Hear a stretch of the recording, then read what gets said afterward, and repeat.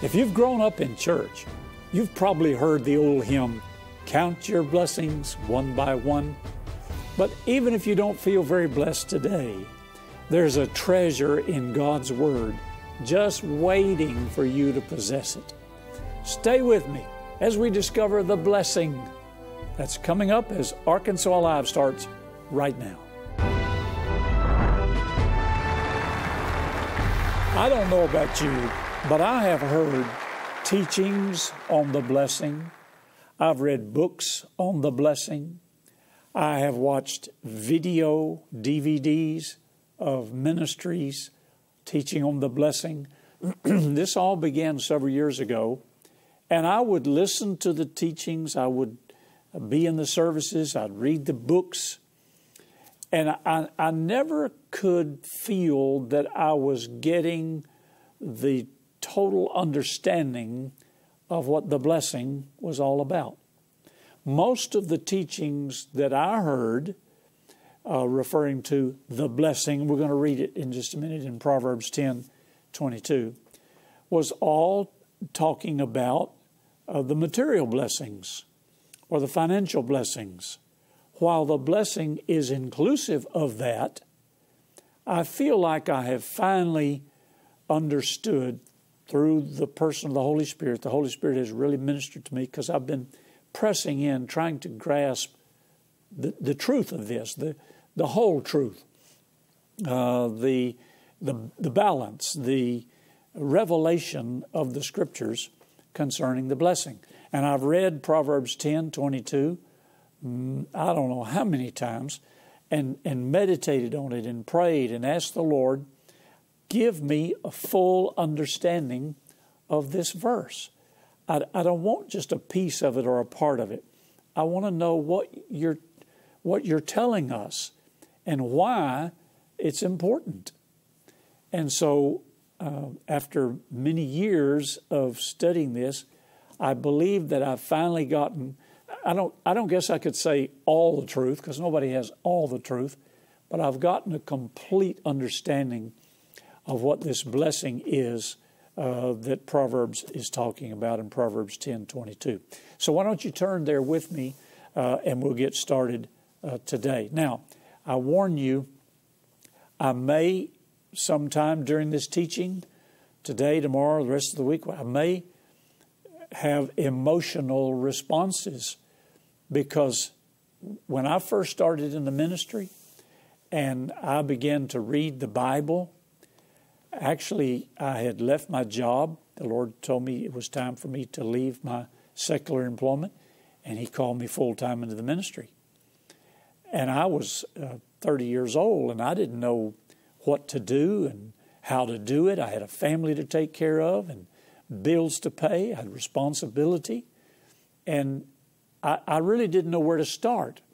There were no Bible colleges like we have today. And the Lord told me, He said, I don't have time for you to go to school. I'm going to teach you. So instead of going to work 8 hours a day, I would go into my little office that had a door over file cabinets. That was my desk. The bed was still in the bedroom. We'd converted it to an office.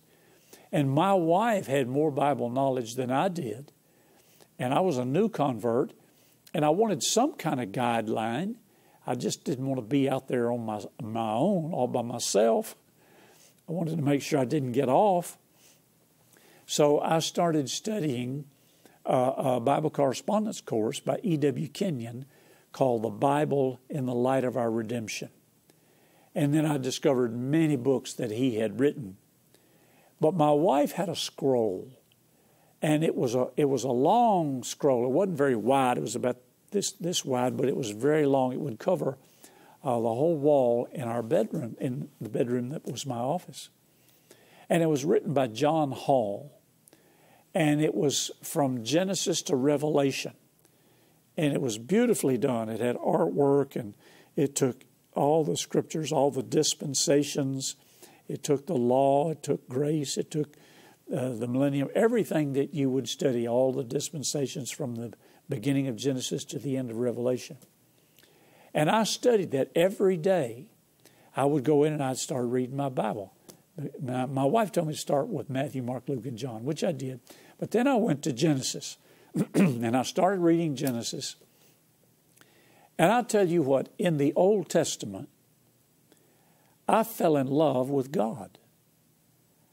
I didn't see God as a hard taskmaster, as a judge, as some people do. I saw God as a God of love, trying to bless His people. And they were so stubborn and so full of sin and so full of rebellion. They rebelled at Him at just about every turn. Everything God tried to do to bless His family, to bless His children, they would slap Him in the face. They would murmur. They would complain. He was trying to bless them. And so I literally wept as I studied the Old Testament to see time and time again how God loved His family that He had created, and how from the very beginning He was trying to create, or He did create, an earth, and He blessed His family. So let's take a look here at Proverbs chapter 10 and verse 22. The blessing of the Lord, it maketh rich, and He addeth no sorrow with it. Now, if you have your Bible, taking notes, underline the blessing. The blessing. Say it out loud. The blessing. Now, there are many references to many different blessings in the Scripture, Old and New Testament. What we normally hear taught with this verse in Proverbs 10:22, the blessing, we hear about Abraham's blessing or the blessings of obedience that you find in Deuteronomy 28. We'll talk about all of that. But I wasn't satisfied that that's all there was. So I kept reading it.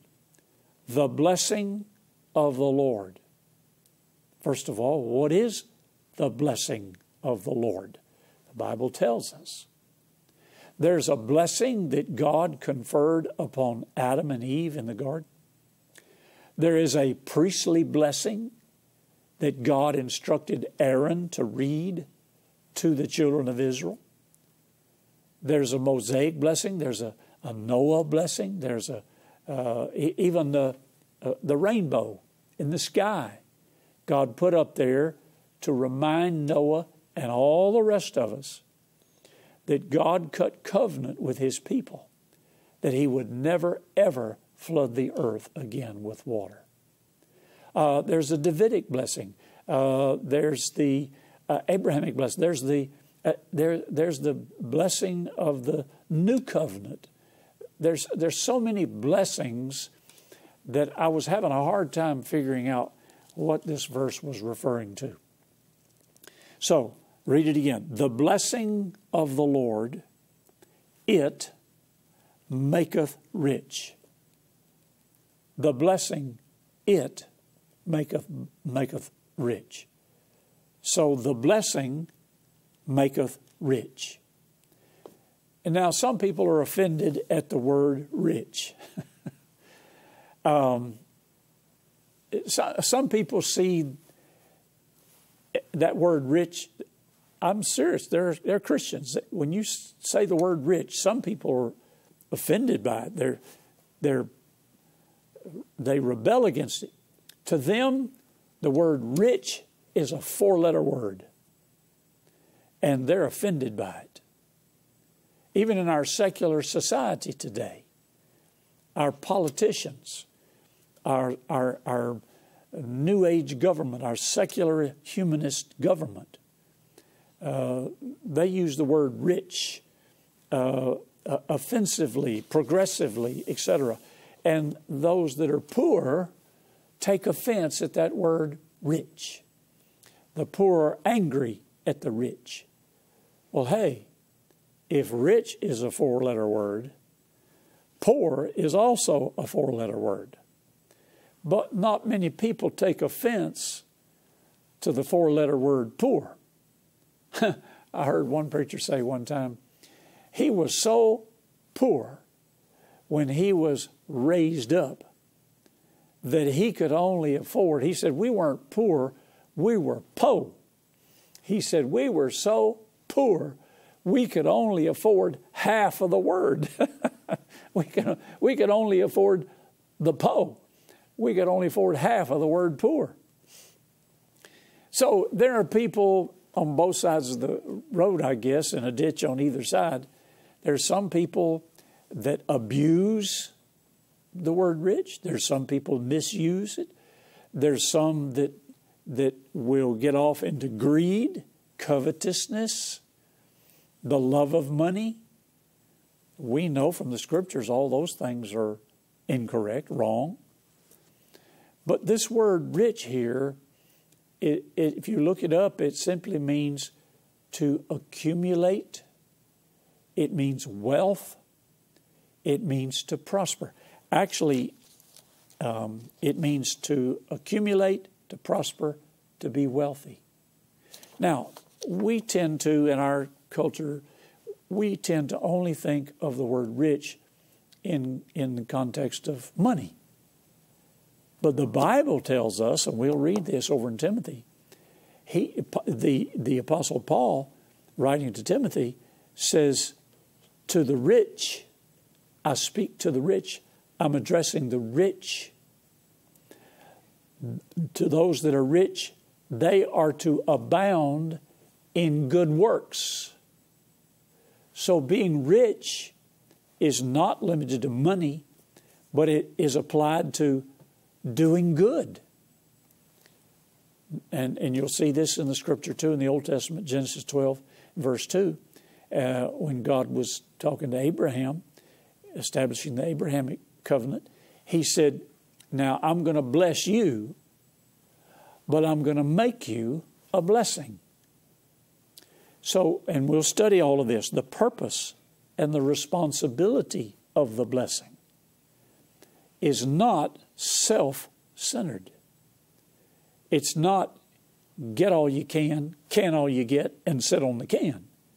That is not what this word rich and the blessing are limited to. So the blessing refers to growth. It refers to abundance. Jesus said in John 10:10, I've come that you might have life and have it more abundantly. That's part of the blessing, the abundance. Abundance is having more than enough. And all of these that we're going to read about and study about all had more than enough. They had abundance. They had more than enough for them and their family, and they had enough for others. So when you take the stinginess out of it, when you take the self-centeredness and the covetousness and the greed out of it, you have a better view of what God intended for the blessing and for abundance, wealth, prosperity, growth. So the blessing, it maketh rich. Now I know the Bible does tell us if you don't work, you don't eat. The Bible tells us to work. The Bible tells us that we will be blessed by the work of our hands. The Bible says if you don't work, you don't eat. We know we're supposed to work.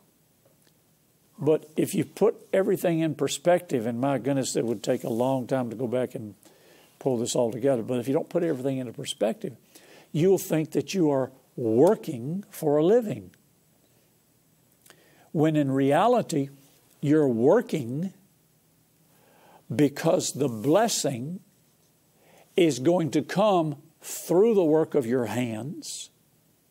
And it's not just for you, but it's for your family, your friends, your church, missionaries. It's for anybody that has a need. If you're not blessed, you can't be a blessing. So Paul wrote to Timothy and said, I encourage you to say to the rich, be rich in good works, ready to distribute, willing to share, The blessing, it makes rich. Let's say it this way. The abundance, the blessing of God on our life will cause us to prosper, to be wealthy, and to accumulate and to grow.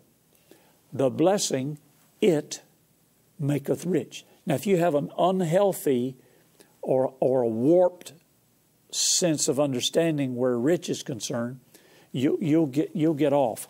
Go to Proverbs chapter 1, and let's look at verse. This is a good example. Look at Proverbs 1 and verse 32. For the turning away of the simple shall slay them, and the prosperity of fools shall destroy them. So it doesn't say what you may have heard, prosperity or money or riches will make a fool of you. It doesn't say that at all. That's a misunderstanding and a misapplication of the Word of God. The Bible says that prosperity ruins a fool. It doesn't say it'll make a fool out of you. It ruins a fool. In other words, if you're a fool, prosperity will ruin you. But God said, the blessing of the Lord, and this is where I got emotional the other day, the blessing of the Lord.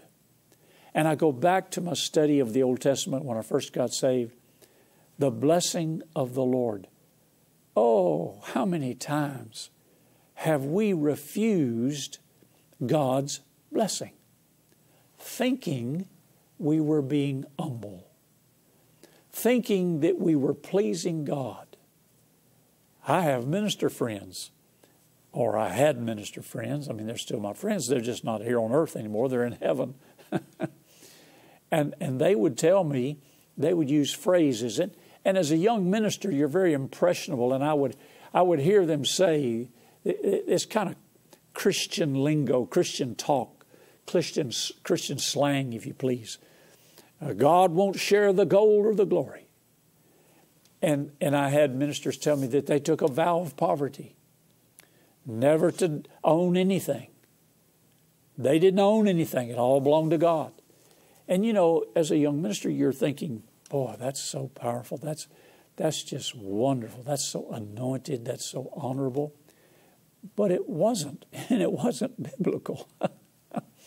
How would you feel? Let's just take now, I don't know whether you're a parent or not, but let's assume, if you can imagine with me, you're a parent, and God has blessed you, and you want to bless your children.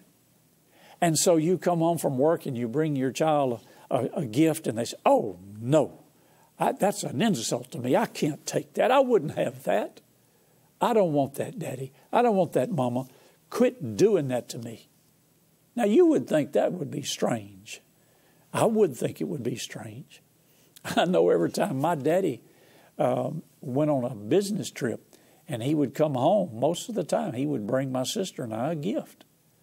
And we got to where we could hardly wait for him to come home because we knew he was going to come give us a gift. My sister, now my sister taught school. She's 2 years younger than me. She taught school most of her life, all her life. She retired as a school teacher. But my sister was the sweetest little thing. As a little girl, my sister, I wish I had a picture for him to put up of her. As a little girl, she looked just like Shirley Temple. I'm serious. I mean, she was the most beautiful little girl. And she loved and adored me, her brother, her big brother. And anytime somebody would come and give her something, piece of bubble gum, piece of candy or whatever, she would always look at them and she would say, you got one for my brother? Oh, yeah, that used to just really tear me up because I was mean to her. I would tickle her. I would shoot her with a BB gun. I would, big brothers and little sisters. This was before I got saved, of course. But as a little brother, I treated her badly. And she would always say, you got one for my brother. Well, she understood back then that a gift is good, and she wanted to share it with me. Well, God is like that parent. He wants to bless his children. And yet sometimes for religious reasons, for ignorant reasons, we refuse the blessing. Oh, no. I don't want that. I don't need that. I don't deserve that. I don't want people to think anything. And we call ourselves humble. I don't need anything, don't want anything. So don't talk to me about prosperity or being rich. Well, that just shows how short-sighted we are and how selfish we are with that attitude, because we're turned inward. We're only thinking about us. We're not thinking about anybody else. How many times have you seen on VTN some of our broadcasters whose ministry is involved in feeding the hungry, clothing the naked, giving water to the thirsty, any number of ministries to those that are hurting? And what are they doing? They're always asking for donations to help them reach out and help these hurting people, to feed the hungry, to minister to the needs of third world countries and ungodly nations and people that are starving and dying, in many cases because the government wants them to. They want to get rid of them, or they don't have the means to help them. And these ministries, in some cases, almost become beggars. Won't you please help us do this? They have the heart for it. And how many Christians on this earth want to help those people and yet don't have the money to do it? We don't have the resources to do it in many cases because we look at prosperity as an evil thing. We look at wealth as an offensive thing. We look at the word rich like somebody said a 4-letter word. Well, my brothers and sisters, when you finish this week with me meditating on this scripture verse, the blessing of the Lord, it maketh rich. It's the blessing that makes you rich. It's the blessing that God gave that causes you to grow, that causes you to accumulate. And look at this last part here. And he adds no sorrow with it. What does that mean? Well, if you go over to Genesis and you look at, and I didn't have this marked, but I was reminded of it. You know what happened when Adam and Eve sinned against God and they lost the revelation of the blessing? The blessing was still out there, but they were detached from it because of their sin. Look at here. Look at the curse that came on man because of their sin. After Adam had sinned, and the Lord said to the woman, "What is this you've done?" The woman said, "The serpent beguiled me, and I did eat." And the Lord God said to the serpent, "Because you've done this, you're cursed above all cattle, above every beast of the field. Upon your belly you'll go, and dust you'll eat all the days of your life. I'll put enmity between you and the woman, between her seed and your seed. It shall bruise your head, and it shall bruise his heel." Unto the woman said, "I will greatly multiply thy sorrow in thy conception. In sorrow you'll bring forth children, and your desire will be to your husband, and he shall rule over you." And then he went on down to tell Adam, he said, "You're going to be the ground is cursed for your sake, and in sorrow shall you eat of it all the days of your life. Thorns, thistles, it'll bring forth." Now, he said, in the sweat of your brow, you're going to work. Work was always in God's plan. A life of ease, but it was all based on work. It just wasn't work with sweat. it was sweatless work. It was toil and it was labor, but without the sorrow. And so here in Proverbs 10:22, he says, the blessing of the Lord, it makes rich, and he adds no sorrow with it. So this blessing has had the sorrow taken off, removed. There is no sorrow to the blessing of God. There won't be any sweat. I know people that have worked themselves to death. They work for money every day. Some of them work 6-7 days a week. But if you talk to them about being rich or prosperous or wealthy, they look at you like, get away from me. I don't want to hear about that. I don't like to hear about preachers talk about money. But yet you work for it 5, 6, 7 days a week. We live in an economic world and everybody needs money. Everybody needs something to trade for goods, to barter. But here in the completeness of this verse, the blessing of the Lord, it maketh rich, and he adds no sorrow with it. Now, go with me over to Genesis chapter 1, and we're going to go back to where the blessing began. And this is what I was so blessed.